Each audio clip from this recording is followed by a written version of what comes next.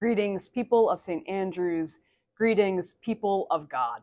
Wherever you are in your faith, wherever you are in your life, there is a place for you here at St. Andrews. So much is happening this November. Get ready, mark your calendars. Beginning this Sunday, I'm standing in the kitchen because we are making meals for Path Forward following the 10 o'clock service.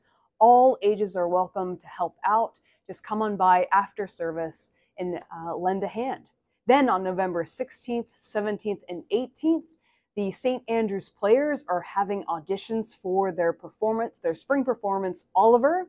All ages 5 and up are welcome to participate. This is a multi-generational performance.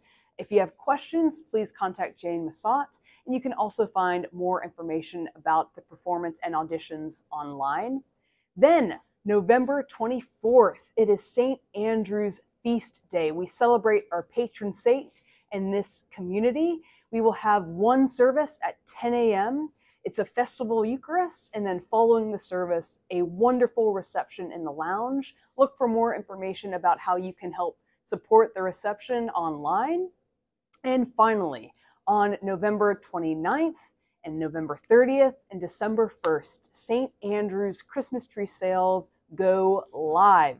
We will have our friends Rosanna Coffee Truck with us to serve warm beverages and to get us into the holiday Christmas spirit.